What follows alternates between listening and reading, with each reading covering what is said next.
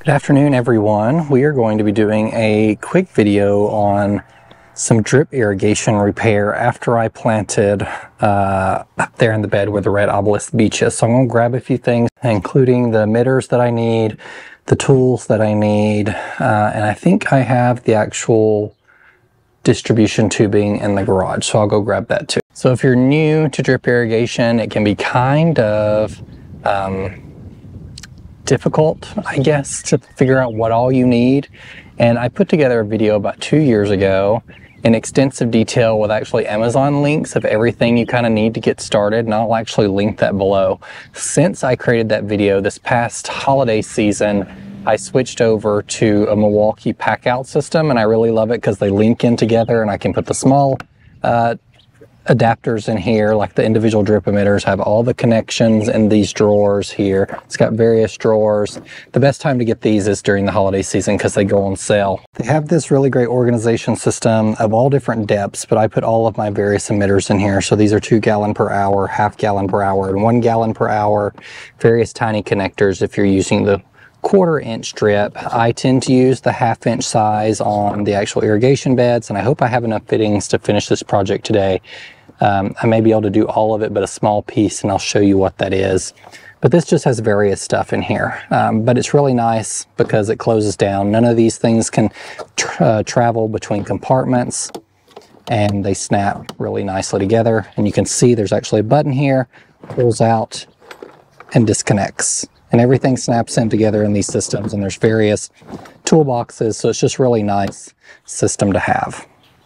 But what we're going to be doing is adding drip to these 𝗟𝗶𝗸𝗲 and the hydrangeas in the center here.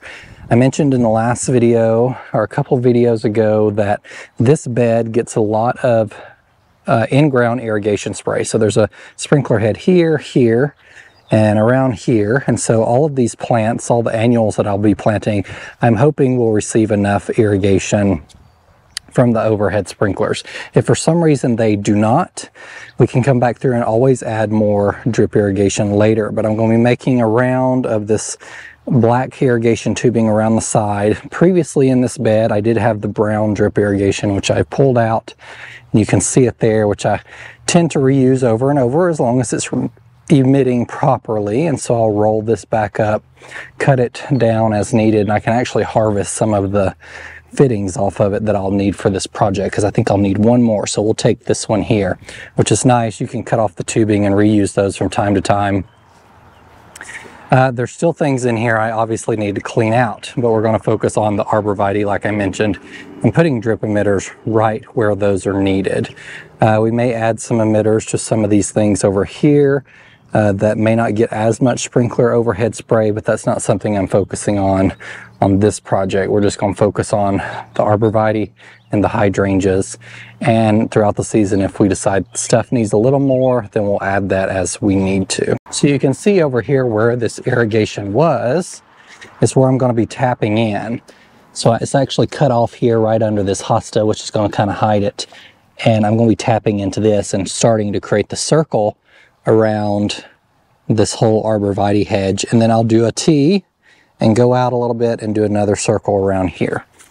One of the things I've learned about drip irrigation that's really helpful is you really want to kind of connect the system to itself if you can. That keeps your pressure up, which is really nice when you're doing these things. If not, if you don't have a well pressurized system and you're not using emitters that are pressure compensated, which I spoke a lot about in the video I did 2 years ago, then you may end up with instances of plants at the end of your run of pipe or tubing not getting the same amount of water as that stuff at the front, or not getting water at all. That not getting water at all is probably not going to be the problem. It's going to be not getting the same amount of water, so you'll be watering inefficiently throughout the system. If you stick with pressure compensating emitters, which is something I always recommend buying, it will actually say on the package. A lot of companies make some that are pressure compensating, some that are not. Most of them are pressure compensating though. So I tend to use the Rainbird variety because it's what Menards sells, and I buy them in bulk. And these are the 2 gallon per hour ones that I'll be using for this project. I think I'm just going to put one per 𝗟𝗶𝗸𝗲 over here. This is a part sun location, so it's in sun right now, but here soon it will be in shade for most of the rest of the day. It's also in shade part of the morning, so this is kind of the northeast facing side of the house. So it gets a little bit of morning light, a little bit of shade, a little bit of light about lunchtime, and then shade in the evening as the sun heads that way. And so I'm hoping if I need to pop more emitters in there throughout the season, I can, which is a great thing about drip. You can add as needed as long as your supply of water is sufficient enough. But we're going to start with one emitter on the 𝗟𝗶𝗸𝗲, and I'm probably going to put 2 on the hydrangeas just because hydrangeas are thirsty and I want these to be successful. And then if you ever want to step down from drip irrigation later and remove an emitter, they have plugs where you can plug the line up if you don't need it anymore. Although I tend to not like these because they can come out and then you'll have spray. It's not a huge problem. So in the alternative, I just usually, if I'm removing an emitter, I will cut out that emitter completely from the tube and add a coupling. So we're just going to get started. I'm going to start by cutting out this old tee I have here. This is probably a different brand. It's probably from Dig, the brand Dig, which I got started with several years ago. And then I found Menards around us has a really great supply of irrigation. I'm actually going to go back. I have one of these small 1/4 inch adapters right here, and I want to remove that because I'm no longer going to be using it. So I'm going to cut back behind here. Then I'm going to strip off this tee, and it's easier if you cut close to where it connects. Then you can take these secateurs or pruners, whatever you want to call them, go right down there and clean up your tee and get off all of this old tubing here so they can be reused. I never throw these things away whenever I'm doing a new drip system. I always reuse them because they're kind of expensive. You can get 4 of them about for a few dollars, but if we can reuse, not throw them away, that saves money, which is really nice. And so I'm going to insert that in there. A tip about using this irrigation tubing, if you set it out in the sun before you start your project, it will greatly help it loosen up for you so it'll be easier to use. It can be really difficult because it wants to stay pretty wrapped around itself. So if you do it in the sun and you kind of straighten it up as you go, it'll help a lot. I'm just going to start on this side right here, and then we're going to go around the bed and I'll show you what I do to connect this really well. This adapter, it's a different variety, but most of these brands connect together. So it might require a little bit of strength, and that's okay. It's not going anywhere. I've seen other people use like bands to put around here on their drip irrigation. I think that would be more important if you don't have a pressure reducing valve on these, and all of my drip is pressure reduced to like 30 to 40 psi. So I don't have any issues with these blowing off. If you're not using pressure reducers, you might want to look into putting some clasps on them to make sure they don't blow off. And then the best part about it, these staples from a company called 𝗟𝗶𝗸𝗲. One of the most expensive things about putting drip in, surprisingly, can be the landscape staples. So what I encourage you to do is buy them in bulk online. I've got links to these. I'm not affiliated with them, but I found them a few years ago, and they're really thick, high quality, made by a company called 𝗟𝗶𝗸𝗲 that creates sandbags for like water protection during storms. And they have worked really great, much better than those expensive things you'll find in the Lowe's, in the landscape section. You will go broke real quick buying those, and they're super cheap. This is what they look like. There's actually one on the ground here from where I pulled this up. There's your comparison. And you can use a mallet to push these in, but the ground's kind of loose right now because it's wet, so we'll just push those in. Let's move around and I'll show you how this process works. So if you have any general questions about drip irrigation, I would highly encourage you to go watch Drip 101 on my channel is what it's called, and it goes over all the things, and also read the comments because there are a lot of things I answered in that video for other people. But we're just going to run this around best we can here, and then I'll show you how I put these drippers in at the end. I go around and lay all my tubing and then come back and put all the emitters in later. I do have one I'm going to need to tap in here. You can see this line runs down to the bed over here, which I'll show in a moment. But for now, we're not going to be doing any tapping either. We're just going to tighten this down kind of close to these arborvitae, near the root zone, because that's where you're going to be putting them. And then you can always come back and add more landscape staples later to kind of tighten up the formation. I don't do a whole lot of that initially unless I'm having problems with it staying down.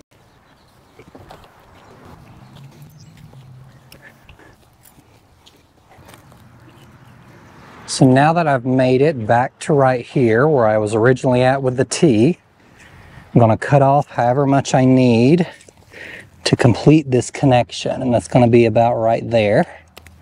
And then we're going to come in and connect this directly in to the T.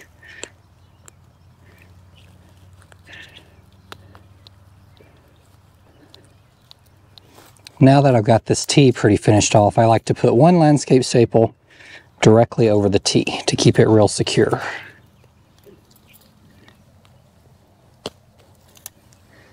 So now I want to take this line that's running right here and connect it up there to another circle. So I'm going to insert another T next to this T that I already have right here at the bottom of the screen. Just grab the line.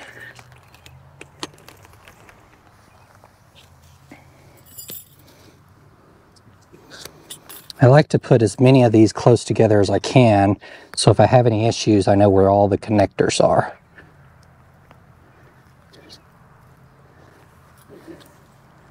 Just fit those together nicely.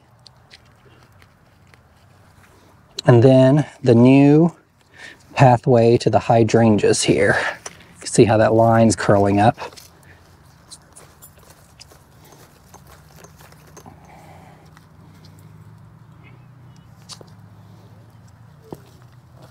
There we go. I have another T right here. I'm going to run this line up here behind these hydrangeas.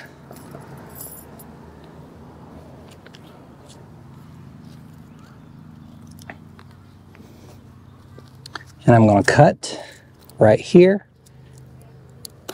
Now we're going to insert another T.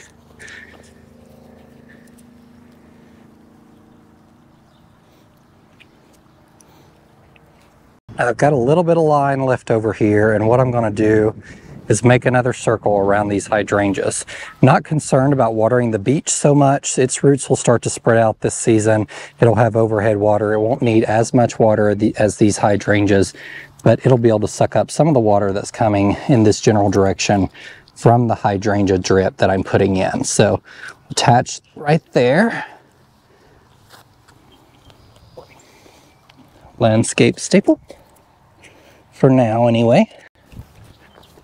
So I want to make sure this is kind of close to the root balls, as I mentioned. Put a staple in there.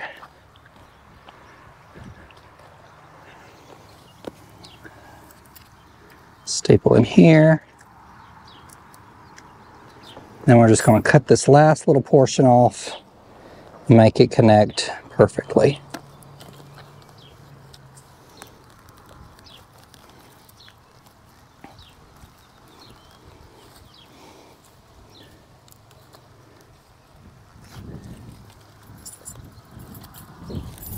So now what you have is a fully closed system. You have a distribution tubing that has no emitters in it. They're not emitting any water.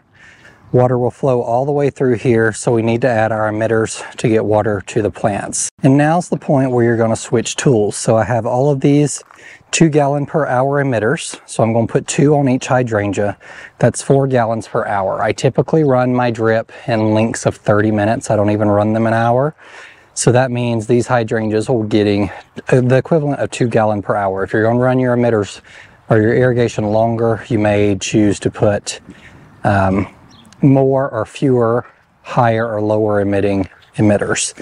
And then I have this little tool that's called a punch gun, which I have found really helpful rather than using the ones that you just press into the tubing that don't work so well. These actually, you squeeze them and they have a little puncher there that punches the tube perfectly in the center, And I'm going to put one on each side of the root ball right here.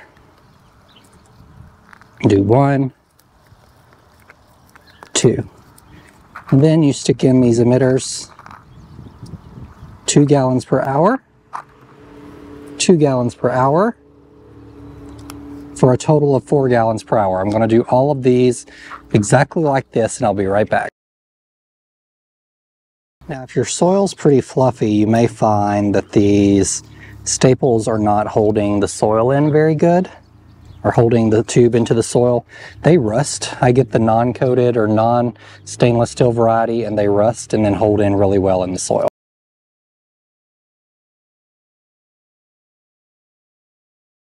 Okay, so I got all of the emitters connected.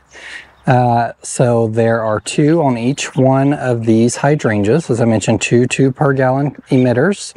There are 1 in each of these 𝗟𝗶𝗸𝗲, and then I went ahead and connected this T that runs to the bed that's down there, right there. So it kind of runs around this hydrangea here, this little lime punch, goes under the ground, under the yard, and into that bed right there and waters that stuff. There's a cutoff for that bed somewhere under this mulch that if I needed to stop watering it, I could, since it is so shady. Haven't seen or had the need to use that often yet. As I showed in the last video, I connected 1/4-inch drip irrigation around all of these hydrangeas that I just planted, which I typically don't recommend in the landscape, but since there were so many hydrangeas here and I needed some more flexibility with the tube, I did put 1/4-inch, but this will neck down how much you can send through the system for this specific run. So you would not want to use this in your entire landscape because it reduces the pressure and overall flow to the rest of the system. So because it's just connected back into itself, this one's fine. But like, I wouldn't use that in this instance where I'm running it through the yard way down there. There would never be enough pressure to reach the bed down there quickly or efficiently. So you can see what this whole system looks like. It's 2 circles connected to each other. And then in the center, we're gonna have all the annuals planted and kind of in between these 𝗟𝗶𝗸𝗲 here. And this will all get overhead watering. Now I'm gonna turn on the system. Since I do have a smartphone or a smart system through HydroWise, which is a Hunter system, I can turn on this part of the garden. Now, I haven't turned on this bed since last year, so this will be interesting if anything blows up on me, but you can see it here. We're just going to hit start, and you can hear it connect over there, and it'll start filling all of these tubes with water as it runs through, and then these emitters will start dripping here soon. Let's keep an eye on it. Since this is new line, it'll take a little bit to get filled up completely. There we go. So there's a lot of air in there initially, but as the air comes out, you can see it'll just slowly drip 2 gallons per hour from each emitter. And then these are also working as well. And I always go through initially before these get covered up with mulch and run the system to make sure that all of the emitters are working correctly. One thing I added to the system up here are some micro sprayers that actually pump out of 1/4-inch drip irrigation. So they're connected to the 1/2 inch, and then they have a 1/4-inch that run out of it. They make these specifically for drip systems, and then it sprays out. I also have them along this pathway, and I actually have a cutoff on them in case I don't want to use them for part of the year, but we'll turn those on and test them since I just got these new sprayers hooked up. See, they come right up there. So this system's working much better than it did last year. I was having issues with pressure in the system. I had run this system out of capacity, and so now that these are coming up full, I'm much happier because I had to keep it off a lot last year. So this is really good for me. And you can see how far these spray. So you can adjust and buy different heads for them. I really like these if you have to water a path. You obviously can't do that with drip, but it makes all these hostas happy. So it actually sprays all the way over there and will provide a little extra to the hydrangeas. But since I have them all connected in right here, if I ever wanted to cut them off, I just flip the switch and the heads go back into the ground. It's almost as if you didn't know they were there. So let's check while we're here and running the system, some of the older drip emitters that I added 5 years ago now to this incredible hydrangea hedge. So we can get under here and see if we can find some. They're also on these 𝗟𝗶𝗸𝗲. So let's pull back some of this mulch that I put in here. You can see the 1/4-inch tube that was run over here and the water coming out of it perfectly fine 5 years later. You can also have them here with these 𝗟𝗶𝗸𝗲 hiding under here somewhere, maybe covered with mulch, but there you go, here it is. There's the drip. And here's the 1/2-inch tubing that it's connected to. Now, I've seen sometimes that people have to replace their drip irrigation every so often. My system is 5 years old and we have really hard water in my county. They actually just started treating the water, I think within the past year, to try and get that hardness down.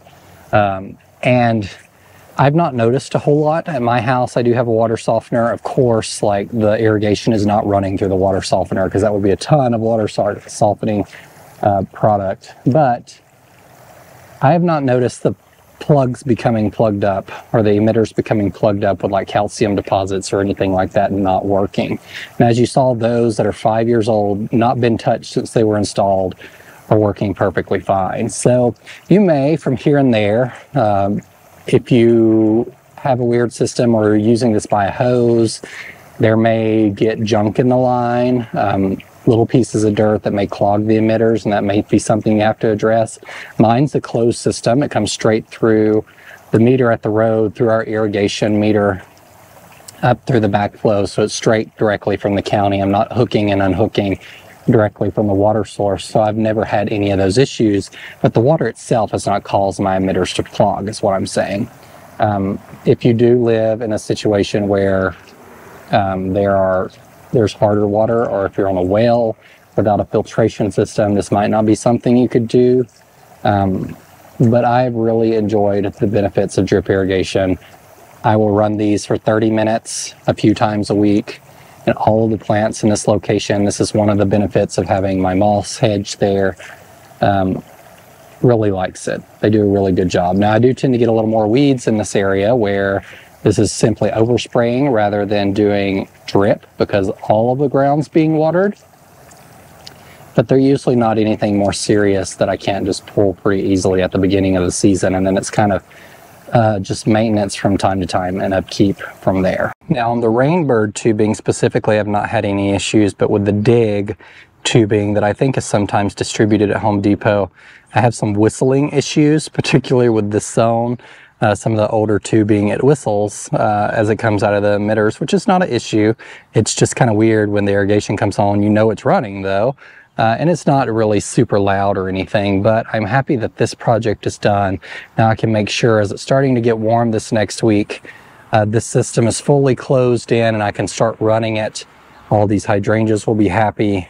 All of these, as you can see, the shadows are moving more this way as we get later in the day. So these are going to be perfect location for these hydrangeas. I hope they'll get enough sun to make them happy, but not enough that they'll want to burn. And then we have these nice 𝗟𝗶𝗸𝗲. This is going to look really great, I hope, in another week or two after I get all of the annuals in. And you can see how far that sprayer is emitting over even to right here into the beds. So no issues with any of this stuff getting water, and I don't need as much irrigation as I used to. And these are still coming out really nicely. So other than the drip irrigation that I need to add to the pergola, and I need to set up a few of the containers. I've already set up this container, but I was waiting till we definitely had our last freeze before I set out the timing device for the containers because I use a rainbird or an orbit system there.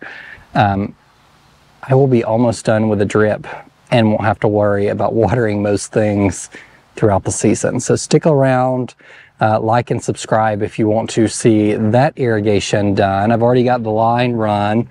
This is the line. It runs all the way down the side of the house to the pergola. We just got to connect it in to the system in a few more weeks and then run the line on the actual pergola itself. Thanks for joining me, guys. And remember, in a world full of hate, be a light. Take care, everyone. Bye.